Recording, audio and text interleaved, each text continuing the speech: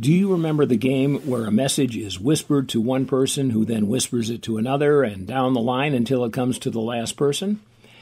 I learned that game with the name telephone. Today it would probably be called chat room. Anyway, more often than not, the message, which was reported by the last person, bore little or no resemblance to the message whispered to the first person.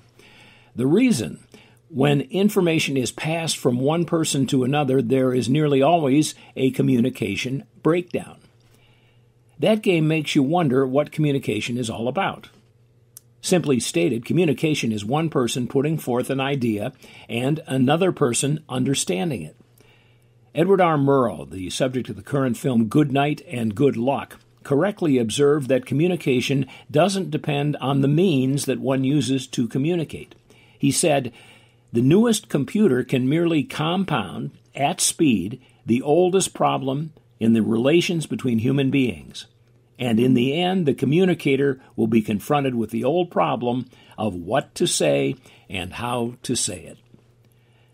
It is very important for each of us to make sure we listen to others' ideas, but it is equally important to make sure those we are communicating with actually hear what we're saying. In teaching jargon, it's called checking for understanding, but each of us has to be aware of whether our message is getting through. Otherwise, we'll be sending our thoughts into a giant telephone game and we won't recognize what comes out the other end.